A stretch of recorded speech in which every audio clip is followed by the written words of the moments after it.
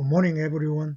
Today, I'm going to discuss the various aspects of China's growing presence in Latin America. And this is the outline of the lecture. At first, I wanted to give a single lecture, but as it turned out, it was way too long, and I decided to divide the lecture into two parts. In this part, I will cover up to the interest, that is, the red-colored parts in this outline. I will discuss the remaining part, that is China's impacts on Latin America, in the next lecture. Relations between the People's Republic of China and Latin America and the Caribbean are a relatively recent development. Until the 1970s, all countries in the region, apart from Cuba, continued to maintain diplomatic relations with Taiwan. In 1971, Chile, under the Socialist Popular Unity government, recognized the PRC, but many Latin American countries did not do so until after 1979, when the United States and the People's Republic of China established diplomatic relations, when China began its economic reforms. 9 countries in the region continued to recognize Taiwan and do not have diplomatic relations with the PRC, making the region the most significant concentration of countries that maintain relations with Taiwan. It was during the 1990s that China began to increase its political engagement with Latin America. It first established a strategic partnership with Brazil in 1993. Relations with the region took off at the turn of the century. Further strategic partnerships were signed with Venezuela in 2001, Mexico in 2003, Argentina 2004, Peru in 2008, and Chile in 2012.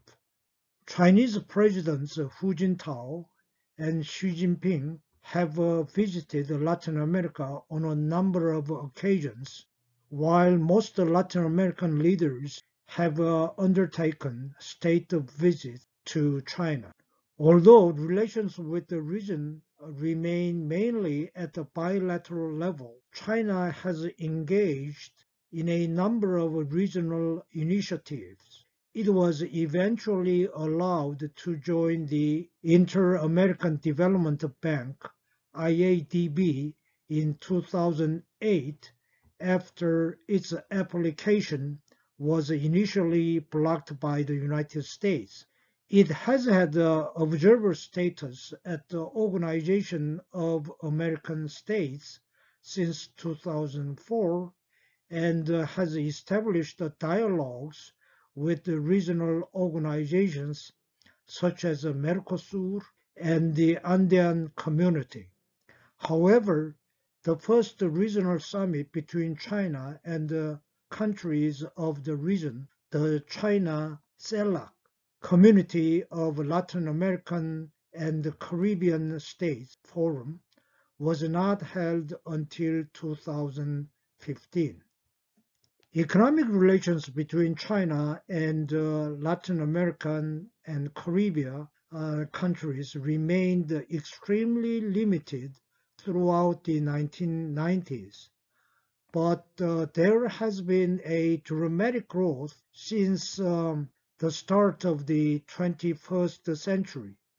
Initially, this focused on trade, but since the late 2000s, there has been an increased presence of Chinese companies through foreign direct investment, construction, and engineering projects and lending by Chinese banks.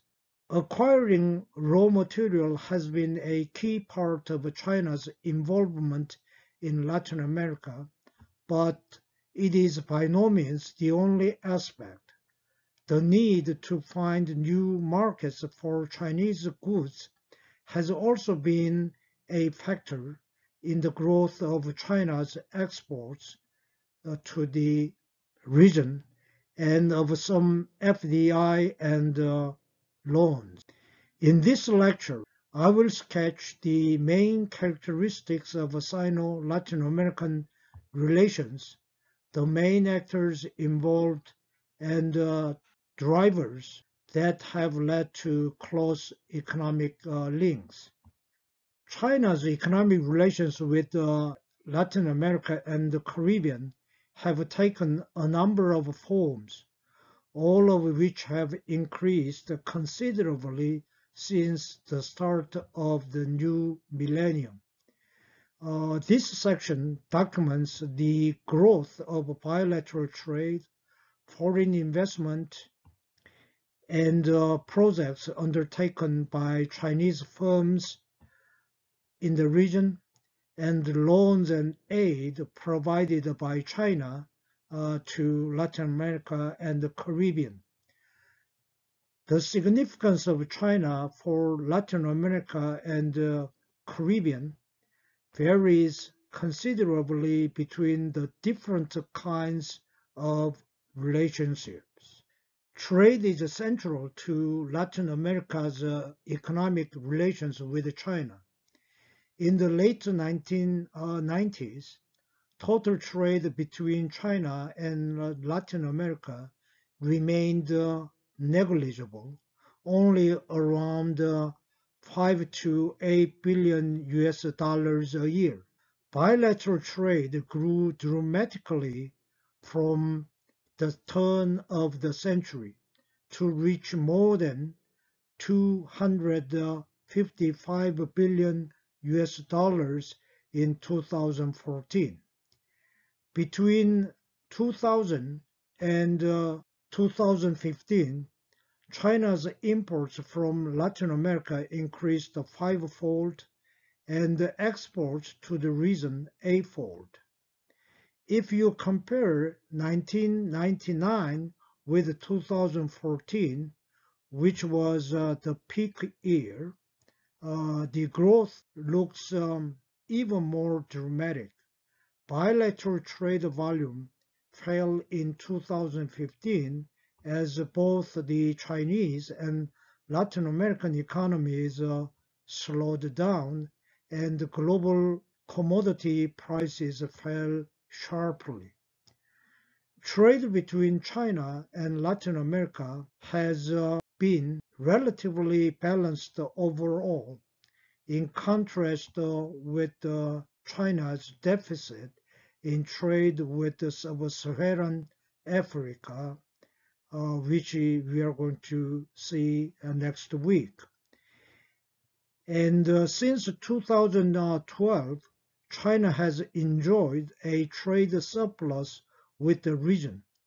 Of course, this overall picture hides a substantial variation between countries, with China running trade deficit with Brazil, Chile, Venezuela, and Peru, while it has surpluses in trade with other Latin American countries, particularly Mexico.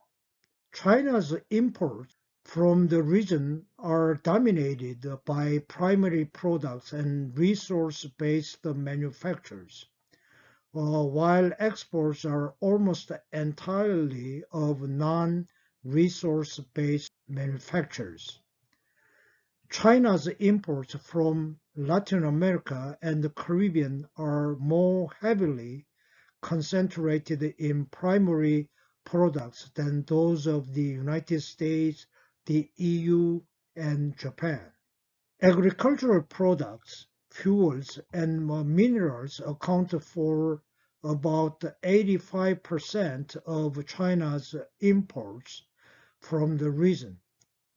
The top products that China imported from Latin America in 2013 to 2015 were oilseeds, mainly soybeans, iron ore, and concentrates, petroleum, copper ores, and concentrates, and refined copper, making up more than two-thirds of total imports from the region. They are all primary products or resource-based manufacturers with a limited degree of processing, such as refined copper. One significant aspect of Chinese exports to Latin America is the way in which they have diversified from low-tech manufacturers to products that are more sophisticated, so that they are now more or less equally divided between low, medium, high technology products. Chinese cars, computers, mobile phones, and machinery are becoming increasingly common in the region. Although Latin America is a relatively small trading partner for China compared with the United States, EU, and China's East Asian neighbors, the region has increased its share of both Chinese imports and exports in recent years. In the late 1990s, Latin America accounted for around 2% of total imports to China, but by 2012, this had increased to almost 7%, although it has fallen again since then. China's dependence on Latin America is particularly significant for certain key commodities. Around a quarter of China's imports of iron ore and more than half of the imports of copper ore come from Latin America. The region, mainly Brazil and Argentina, also provides more than half of China's imports of soybeans. Prior to China becoming a member of the World Trade Organization, or WTO, Latin America accounted for less than 3% of Chinese exports. Since 2001, the region has increased in significance, and by 2012, it accounted for more than 6% of Chinese exports worldwide. The share of primary products in China's imports from Latin America and the Caribbean, and the growing share of the region's exports going to China, has led to recommodification or reprimarization of its export structure. As the result, China became the second largest trade partner after USA of Latin America. China has become the largest trade partner for South America since 2013. For Mexico, the Caribbean, and Central America, the United States remains the number one trading partner. The largest economies of Latin America, Brazil, Mexico, Argentina, Colombia, Chile, Peru, and Ecuador, which account for 90% of Latin American GDP, exported close to $90 billion dollars worth of exports to China, and imported almost $160 billion dollars, or 78% or more, in 2015. Brazil is the largest trading partner of China in the region. There's more than $80 billion dollars worth of trade between China and Brazil. In the above, I briefly mentioned re-commodification or reprimarization of Latin American exports. Why is it called re-commodification? There had been a period during which Latin American countries exported commodities in Latin America from 1850 to 1930. When Latin American countries became independent from Portugal and Spain, taking advantage of the Spanish control loosened due to the Napoleonic War in the European continent. Independence was followed by political and economic chaos for another quarter century, and during which time Latin America was virtually disarticulated from the former colonial countries and became isolated. In the second half of the 19th century, Latin American countries were re-articulated into international division of labor in the form of export economy.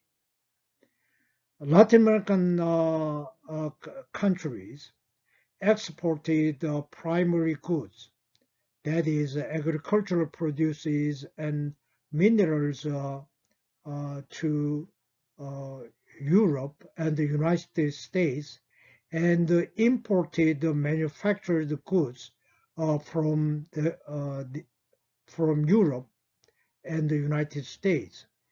This resulted in economic boom for Latin America, but made the Latin American economy vulnerable to outside market fluctuation. Indeed, when the Great Depression started, Latin America's export market virtually collapsed, and the Latin American countries came to experience an economic crisis. Many are concerned that the second export economy induced by China's growth may have similar effects. This I will discuss later on. Trade is not the only area in which the bilateral relations are getting closer. China is also making investments in Latin America. Chinese investment in Latin America is a relatively recent phenomenon. Despite the rapid expansion of trade relations during the first decade of the 21st century, Chinese companies only began to invest in the region on a significant scale towards the end of the decade, in the aftermath of the global financial crisis.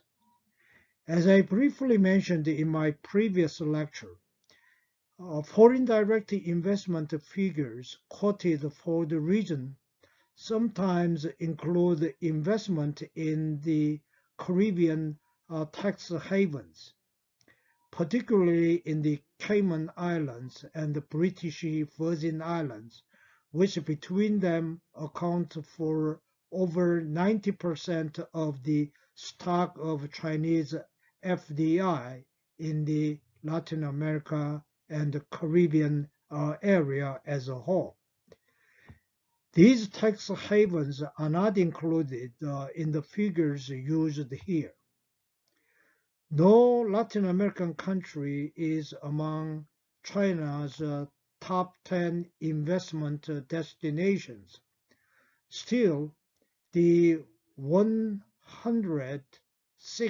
billion that China has already invested in Latin America and the Caribbean is quite significant. The stock is certain to grow substantially in the next few years.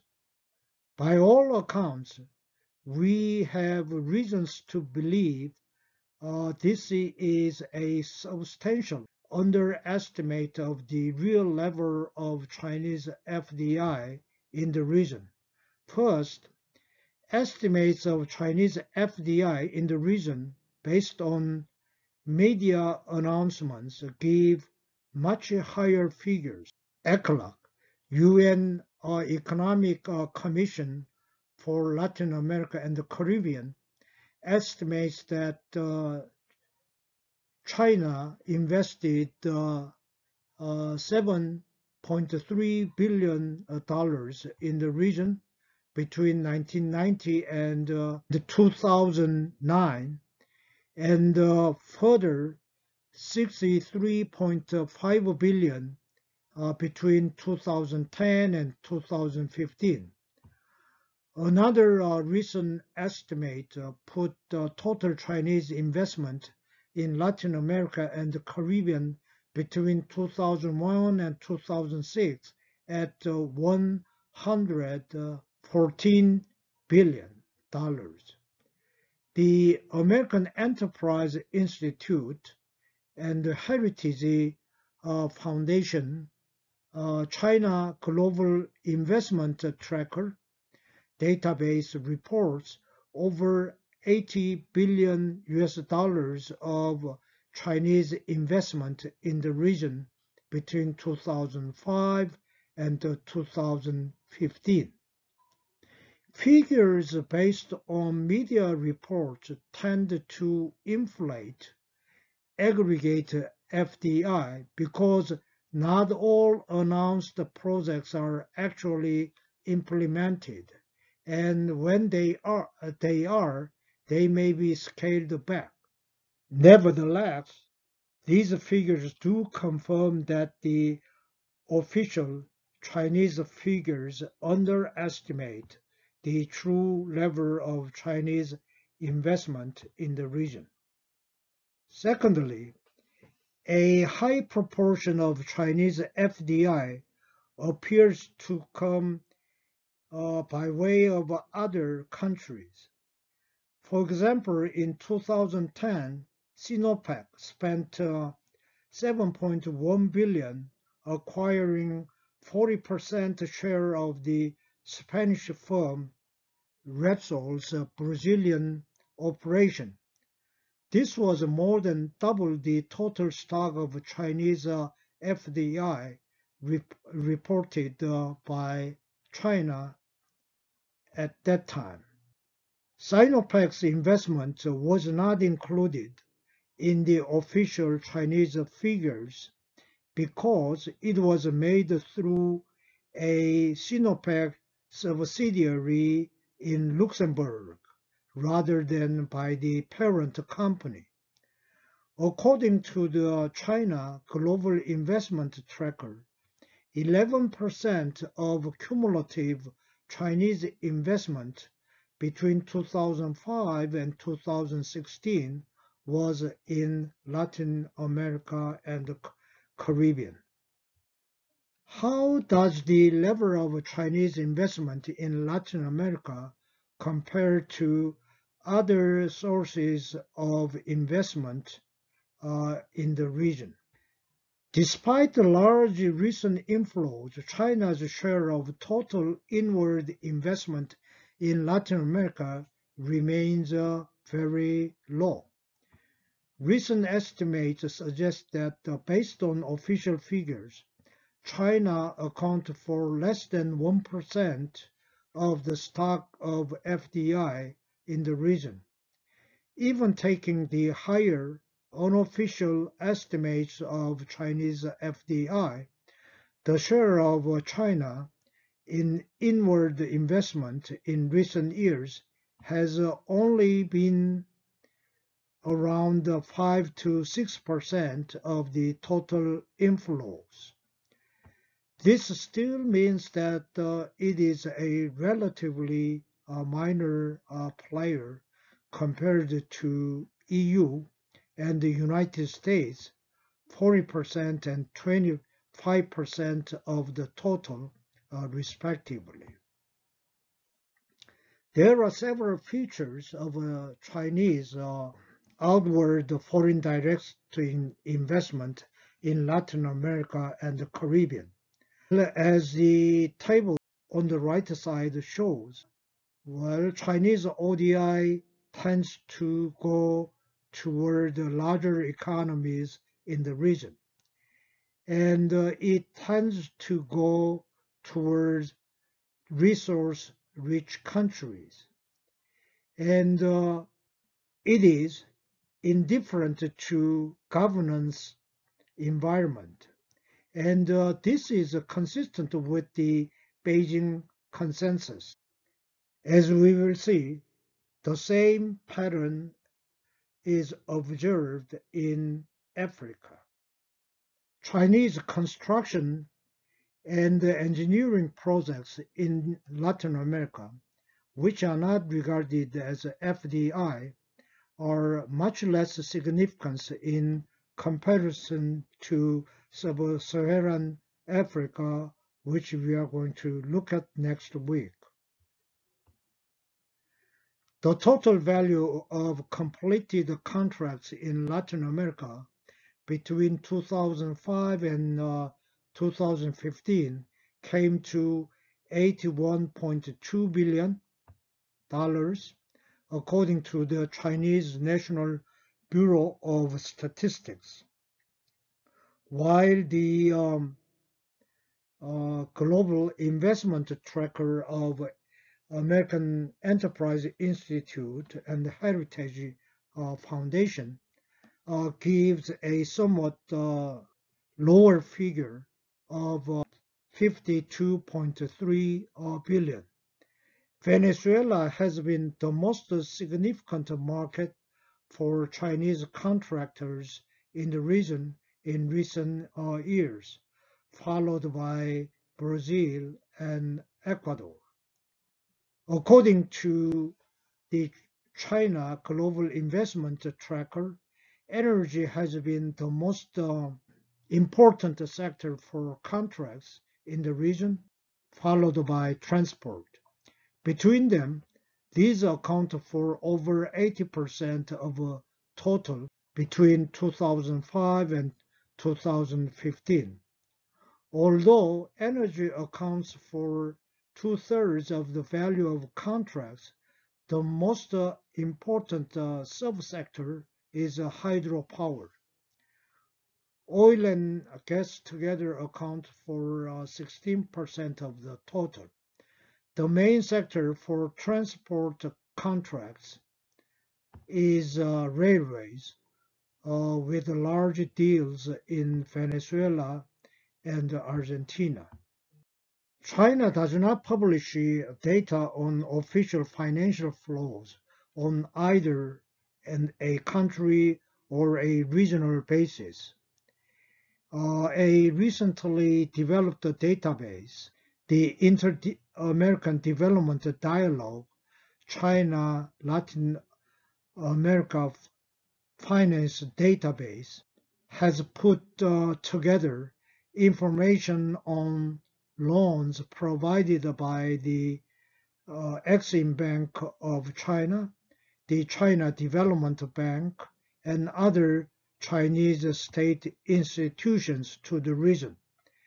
This estimates that between 2005 and 2015, These institutions lent a total of more than $120 billion to Latin America and the Caribbean. As in the case of FDI, the bulk of this lending has occurred relatively recently.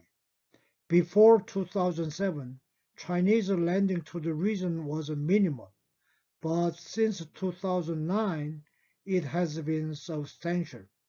Now, China's loans are much larger than the combined loans from two traditional sources, World Bank and Inter-American Development Bank.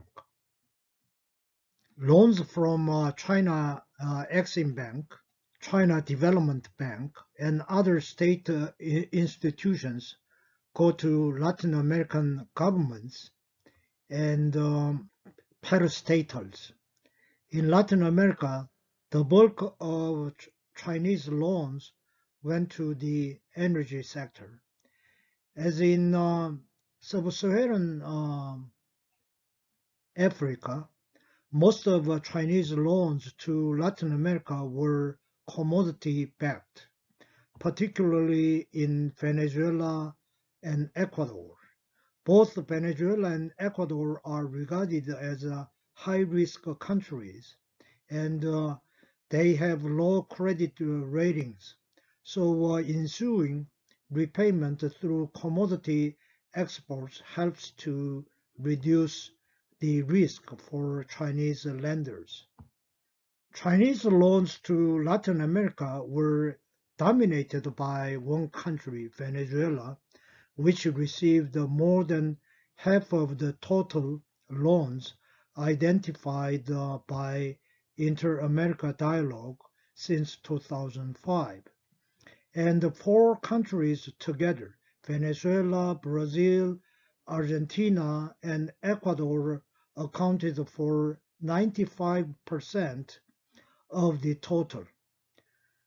Comparing the figures for Chinese lending with the total official finance for the Latin American countries from other sources shows that China is a major source of funds for two countries, Venezuela and Ecuador.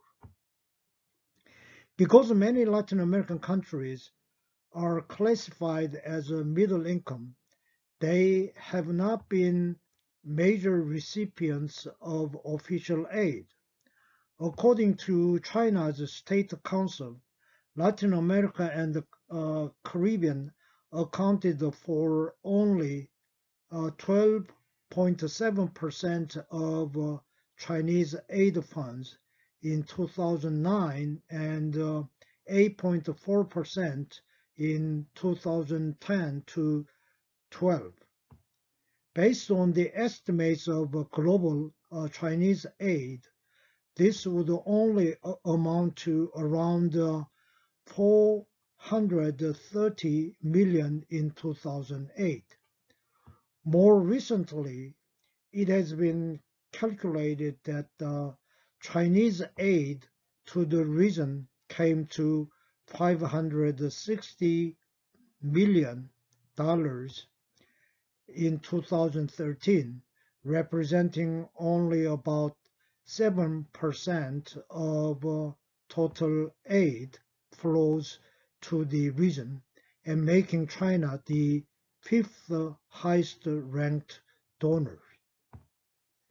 It is clear that only a small portion of Chinese financial flows to the region can be classified as ODA, Official Development Assistance. Although total financial flows from China to Latin America in recent years have been roughly similar to those to Africa, its aid flows to the region are less than a sixth of the level of Chinese aid to Africa.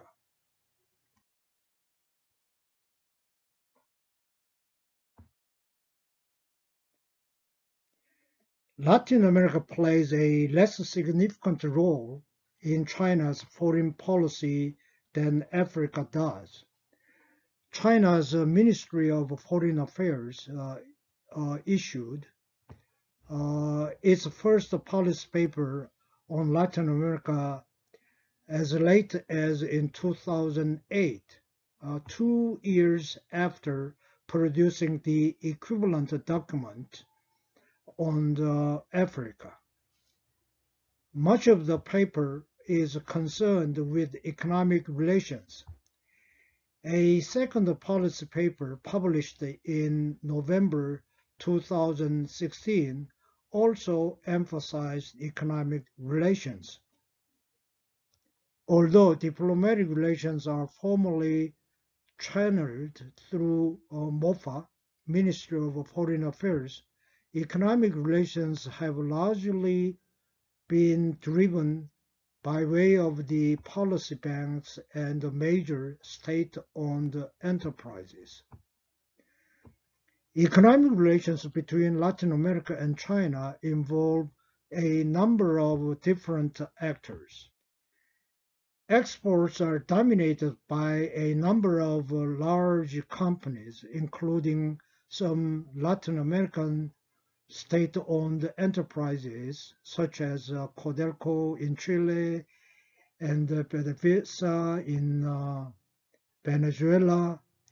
Large private Latin American companies such as Vale in Brazil and major transnational corporations such as Cargill, BHP Billiton, and Rio Tinto, as well as Chinese-owned oil and mining companies.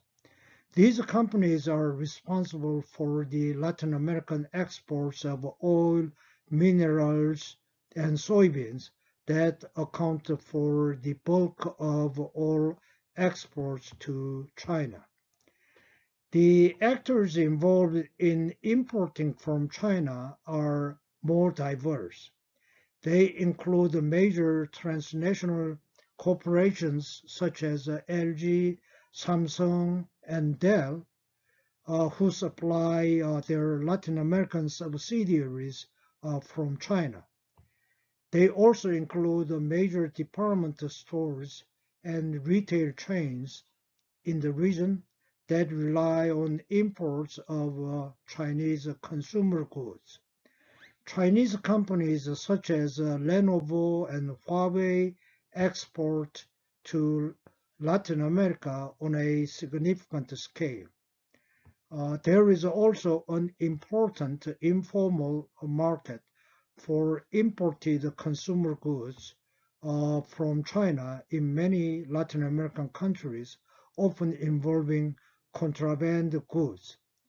The main Chinese investors in Latin America are state-owned enterprises.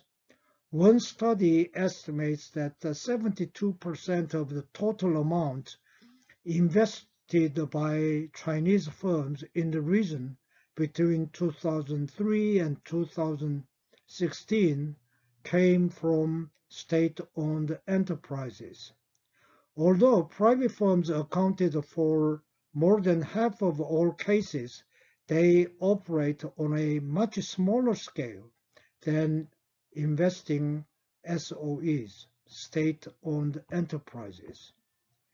The companies with the largest investments in the region are Sinopec, Sinochem, and the China National Offshore Oil Corporation,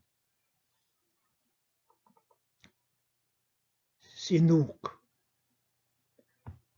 the China National Petroleum Corporation, State Grid, and Chinalco.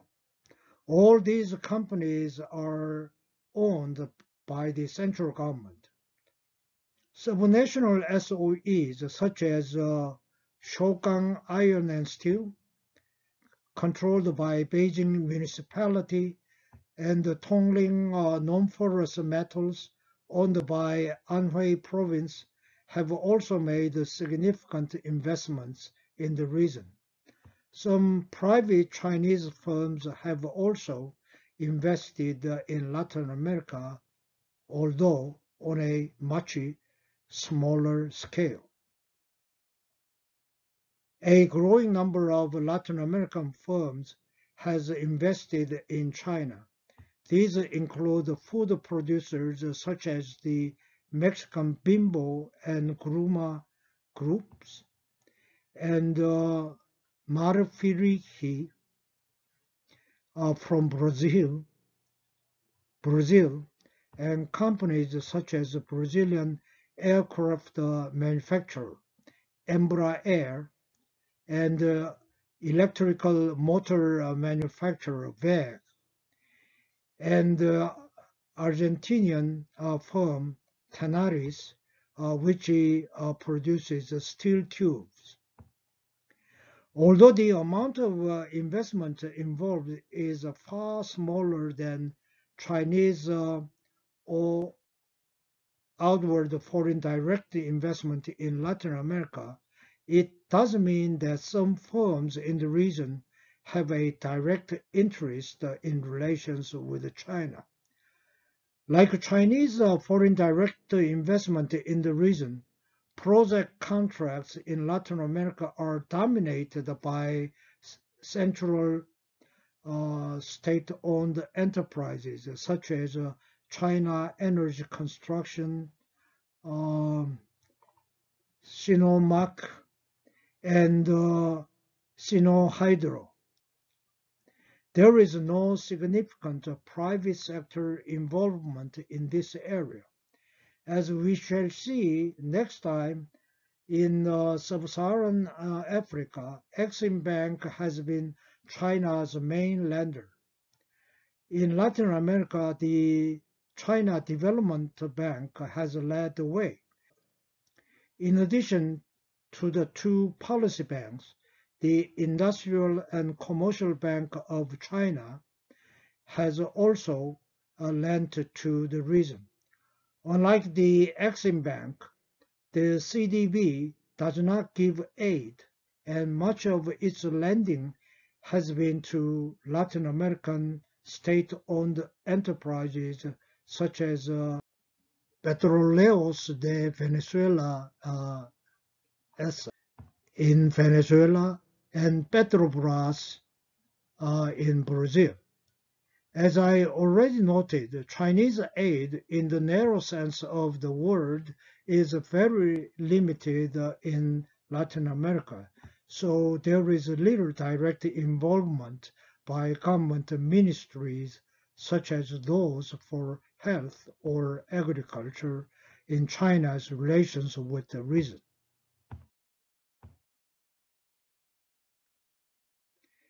As elsewhere, China's economic relations with Latin America can be analyzed in terms of the strategic political and strategic economic interests of the Chinese state and the commercial objectives of Chinese firms. Most analysts of Sino-Latin American relations consider China's interest in the region to be primarily economic and commercial rather than political. However, there are those, particularly in the United States, who see China's growing economic relations with the Latin America as part of a broader geopolitical strategy to challenge U.S. hegemony and bring about a multipolar world. In this view, markets and raw materials are only part of the attraction that Latin America holds for Beijing. The larger and arguably more important motivation of Beijing's strategy is geopolitical, not economic. On their part, Latin American countries also appear to be attracted to China for economic interests, although some of them are interested in counterbalancing the U.S. Dominance and the kind of economic policies the U.S. dominated international financial institutions impose. Some authors have identified competition with the United States as one of the China's key objectives in expanding its presence in Latin America. Some claim that since 9/11, the U.S. Has tended to neglect Latin America, which has created a vacuum that China has moved in to fill. It has also been argued that China sees a growing presence in the backyard of the United States as a means of countering the growing U.S. presence in East Asia since Barack Obama administration pivot to Asia. This implies that China will particularly focus its economic engagement on those countries which are most opposed to U.S. Influence in the region, such as Venezuela, Ecuador, and Bolivia. This view is particularly prevalent among neoconservatives who regard China's growing involvement as a strategic threat to U.S. interests in the region. In sharp contrast to this Chinese threat view, most Chinese scholars see China's growing presence in Latin America as driven by strategic, economic, and commercial concerns and play down the significance of geopolitical considerations.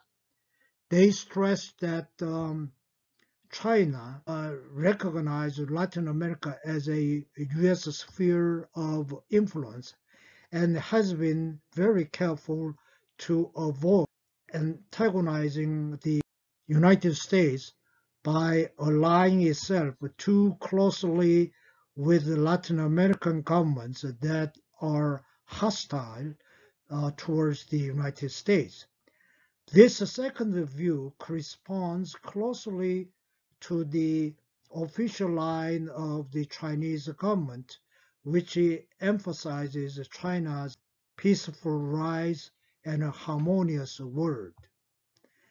Most non-Chinese commentators share the view that China's increasing economic relations with the Latin America are not primarily politically motivated, and that closer political relations with China are a consequence rather than a cause of China's growing economic involvement in the region.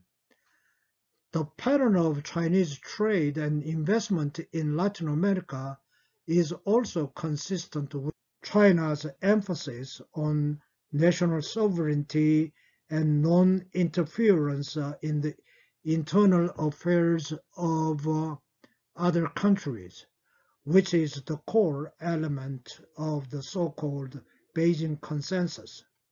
Indeed, China is willing to do business with a wide range of different regimes. It has developed strong economic links with countries such as Chile and Peru, which are friendlier towards the United States, as well as with countries that have been critical of U.S. imperialism, such as Venezuela and Ecuador. One area where there is clear evidence that political factors have played a key role in determining economic engagement is in relation to Taiwan. Countries that recognize Taiwan obtain much less OFDI from China and virtually no loan from China. Competition with Taiwan to obtain diplomatic recognition under its One China policy was a consistent feature of Chinese foreign policy after 2008 and was particularly intense in Central America, which has the largest concentration of countries which still recognize Taiwan. In 2007, Costa Rica broke off relations with Taiwan and established diplomatic relations with the People's Republic of China. As a result, China bought $300 million of Costa Rican government bonds and provide $20 million in aid for reconstruction after major flood damage occurred. Between 2008 and 2016, when there was an informal truce between Beijing and Taipei, there were no further switches of diplomatic allegiance. With the pro-independence Democratic Progressive Party returning to power in Taiwan in 2016, the PRC renewed its effort to get more countries to switch recognition, and Panama broke off relations with Taiwan and recognized Beijing in 2017, followed by Dominican Republic and El Salvador in 2018. With President Tsai Ing-wen re-elected early this year, it is likely that other countries in the region will be pressured to establish relations with the People's Republic of China in the foreseeable future.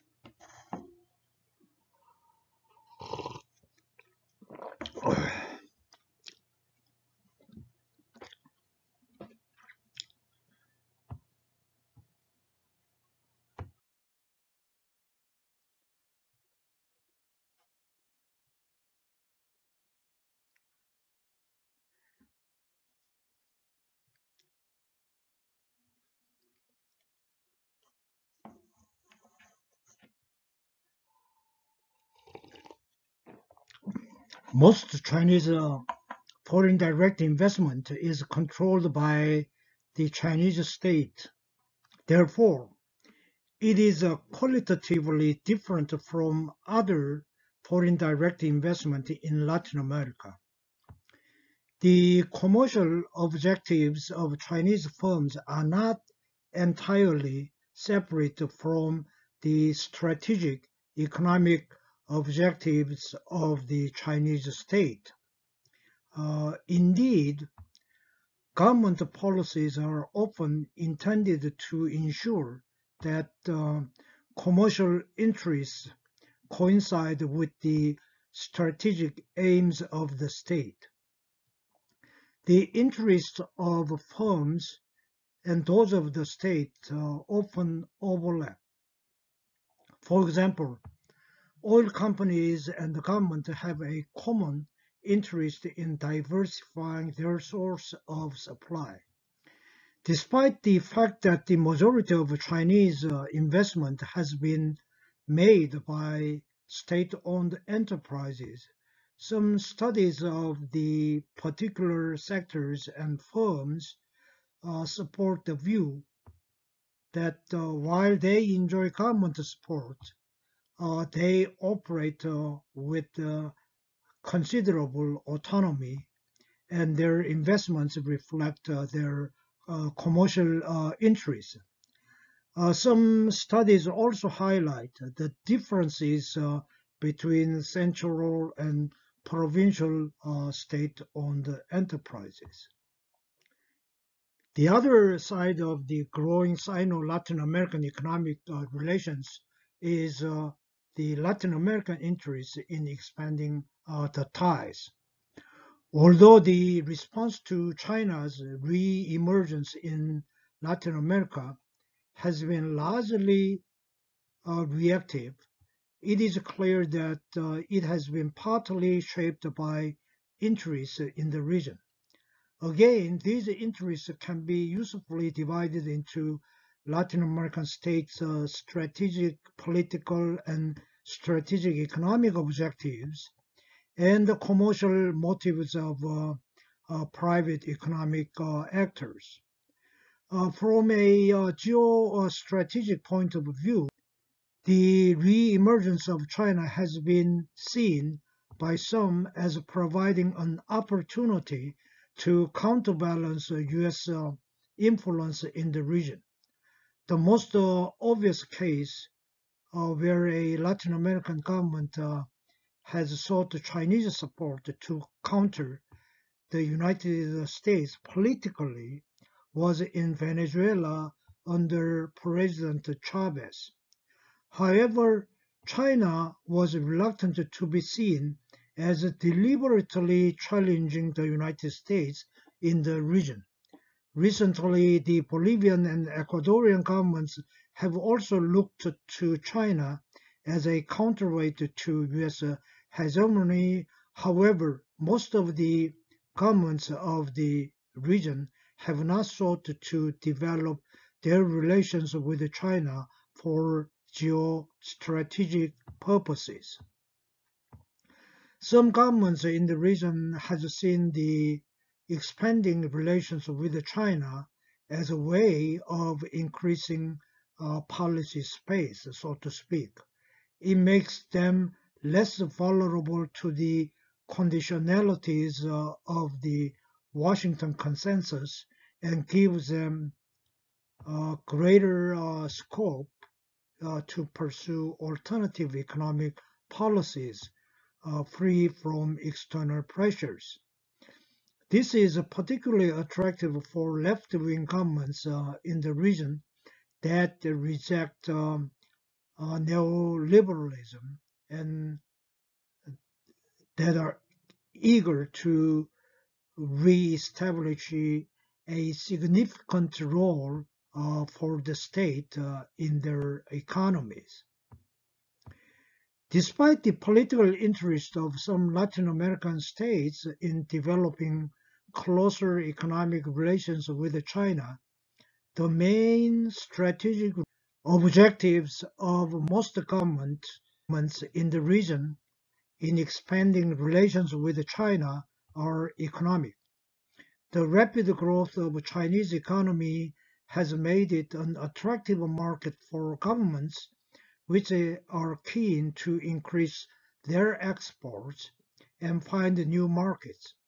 In some countries, such as Chile, where state-owned enterprises contribute significantly to exports, and Argentina, which taxes agricultural exports, governments have also seen their revenues rise as a result of their growing relations with China. Governments in Latin America, as elsewhere around the world, have also been keen to attract Chinese foreign direct investment in order to raise the rate of accumulation. In Chile, Peru, and Costa Rica, the expectation that the agreements would help attract Chinese investment was an important motive for negotiating free trade agreements with China.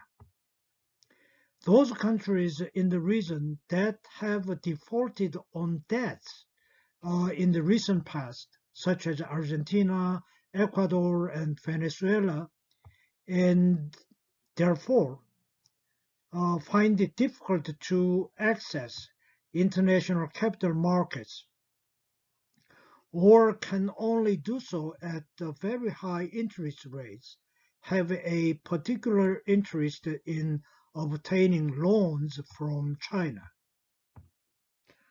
Although the strategic economic interests of governments have played some role in the region's relations with China, on the Latin American side, they have been largely driven by commercial interests.